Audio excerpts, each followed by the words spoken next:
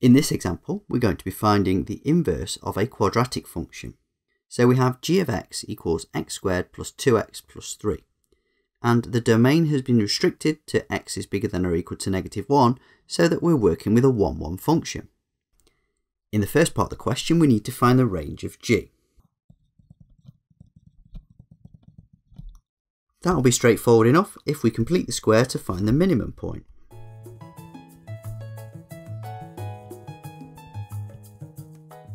We can now see the quadratic has a minimum at -1, 2.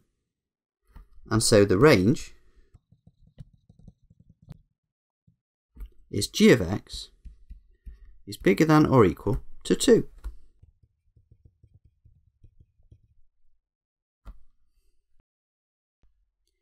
In part B, we want the greatest possible domain of the inverse function.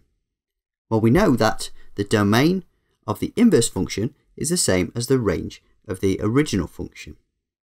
In part A, we've already found the range of the original function, so that will be helpful.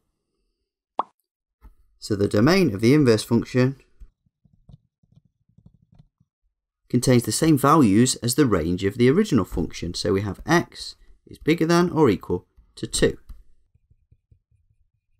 Notice that in the original function for the range I had g of x, but when I write a domain I just have x.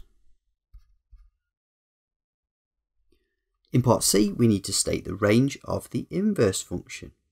This one's nice and straightforward, because the range of the inverse function contains the same values as the domain of the original function.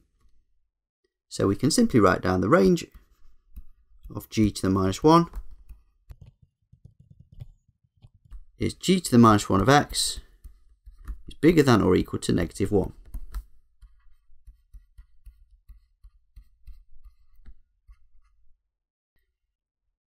In part D, we need to find the inverse function.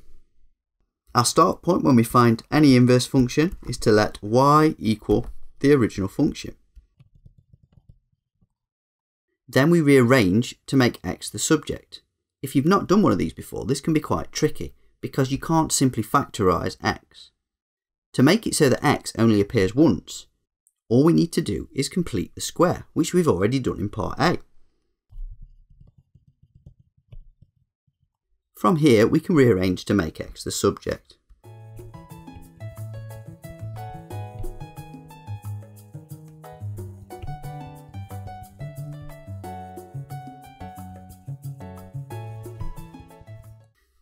Now that we've made x the subject, we can write down our inverse function. However, at this point we need to be really careful about how we deal with this plus or minus.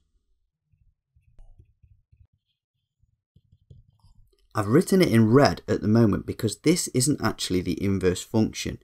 If we put a value in for x, we're going to get two outputs, a plus root x minus 2 and a minus root x minus 2, which means we wouldn't actually have a function. So what we need to do next is decide, do we want the plus or do we want the minus? Conveniently, the range of the inverse function is the same as the domain of the original function. So we need to get values out of this function that are bigger than or equal to -1.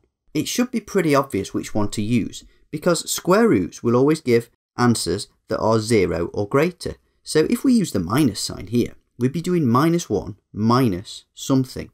And that's clearly going to give us an answer that's less than -1. So in here, we need to have a plus. Let's add a domain on as well. And there is our inverse function. Right, here's a question for you to try for yourselves then. Pause the video and then come back and check your solution against mine. Welcome back, here's my solution then. In part A, we need to find the range of h of x. To do that, we complete the square. First, I'll pull a factor of 2 outside of the first two terms. And then I'll complete the square inside the square bracket. Expanding out the square brackets, we have 2 times -4 is -8, take away 5 is -13. That tells us we have a minimum point at y equals minus 13. So the range of h of x is h of x is bigger than or equal to minus 13.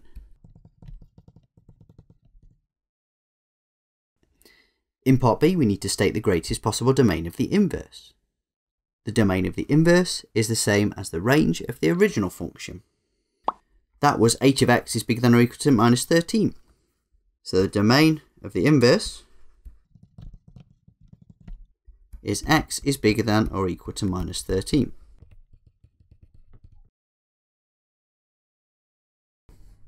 In part C, we need to state the range of the inverse function.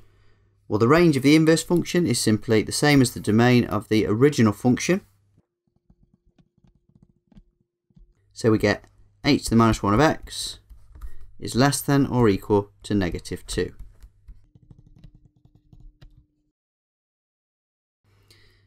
Next, we need to find the inverse of h. So we'll start by saying let y equal our quadratic.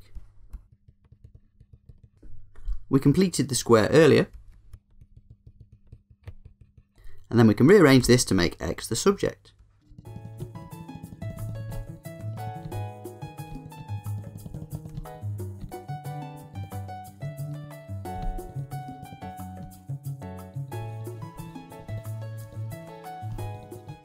This means that our inverse function will be of the form minus 2 plus or minus square root of x plus 13 over 2.